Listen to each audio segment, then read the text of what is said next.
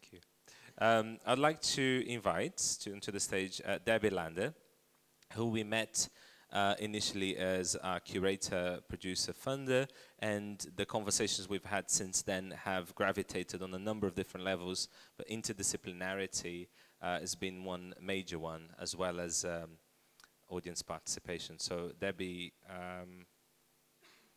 please come onto the stage. Studious. I've been taking notes all day, and I'm going to attempt to address the question of emerging themes and give a provocation. So I've got lots of notes, so this may well come out like spaghetti as opposed to any clear structure, if you bear with me. But I think firstly today it's like the infinite variety of what a lab can be was really one of the clear themes I think today, and anywhere from process and an inquiry through to actually production. I arrived today with a viewpoint that labs are never about making things. They're always about pure research, and the outcomes are puts it into a different space. But actually I think I might change my mind as a result of the conversation today. And secondly, the public value, the value of the lab as being a kind of way in and just giving people, whoever those people are, professionals or public, an opportunity to actually just do something new and to play and experiment. I think that's got an immense public value and human value. So in terms of the learning agenda, I think there's lots of ways of articulating that. And then of course the third thing, which from the background that I come from, is pretty much the focus for my engagement with labs, but today's discussion I think as well, which is that it's value for sector innovation in terms of research and rapid prototyping and things like that. So I've been trying to be a good girl and keep to the agenda, and I wrote some things to respond to the question I was given, which is what makes the perfect lab. And I've got 10 commandments, yeah? 10 commandments. And so I'm just going to read them. And this came out of me listening to what all of you were talking about today. So firstly, ways of acting.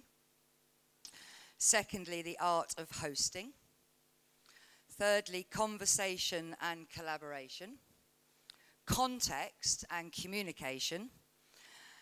Clear expectations and defining outcomes, and public engagement in research and process, citizen inclusion. That's number 8. Yeah. Real time and live action, and clarity around time and place in relationship to the purpose of the lab itself. Focus on subject, not the form, allowing the form to emerge through the process of creating and experimenting. And then the final thing was diversity and inclusion across people and form. So as many diverse viewpoints and skills and experiences as possible in the process of ideation, development and production. And why? I guess towards the goal of perceptual diversity. So they're the 10 commandments for what makes a perfect lab. And I think in terms of the provocation, I had a number of them today, which I've been changing around. How long am I doing for time? Okay, so I'm going to do 2 then. The first one is actually, it strikes me that labs are part of the evolving infrastructure for co-evolution. And I was interested to see whether one can start to articulate the development of labs as actually the evolution of global consciousness. That's one.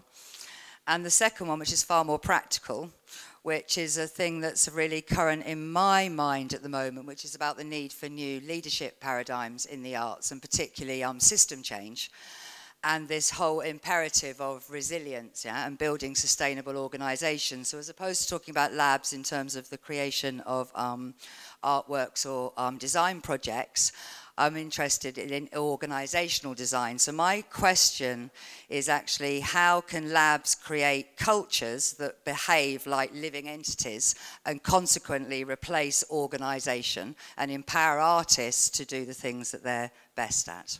Thank you.